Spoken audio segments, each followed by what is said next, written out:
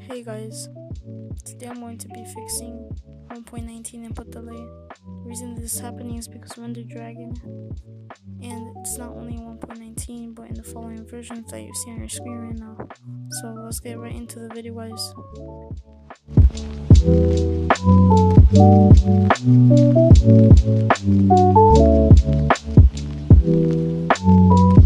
Hit your Windows key and then search settings. Then once you search settings, you need to click on it.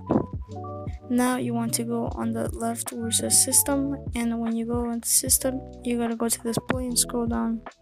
Then you gotta hit advanced system settings. Once you hit that, scroll down a bit and you're going to see your hertz in the bottom. So mine is 59.996 and I'm going to round it up to 60.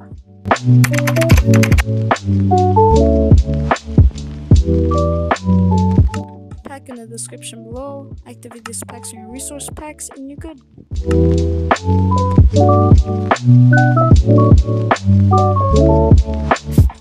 So this is Minecraft without the settings.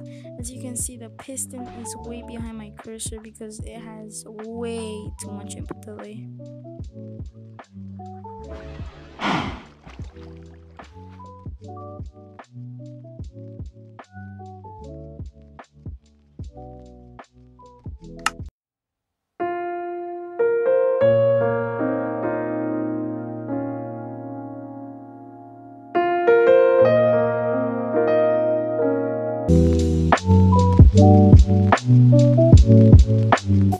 So here are the settings, guys. Also look at this input delay.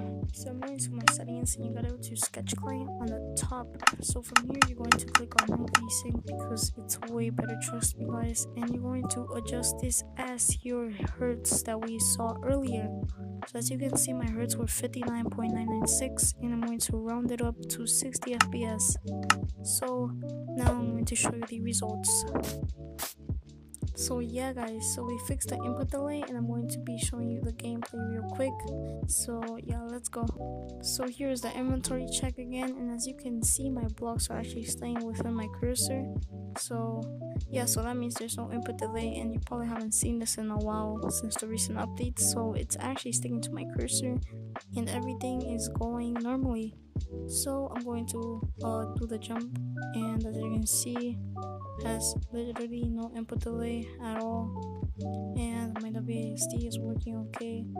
So now I'm going to put on my mouse and I'm going to put it on top of my keyboard like a mouse pad, and it might look like I have input delay at first, but it's because it's like not really responsive to the keys. It's very weird, but trust me guys, it works. Like, it actually works. It's just that I don't have two separate cameras to record my mouse pad and my screen, my gameplay.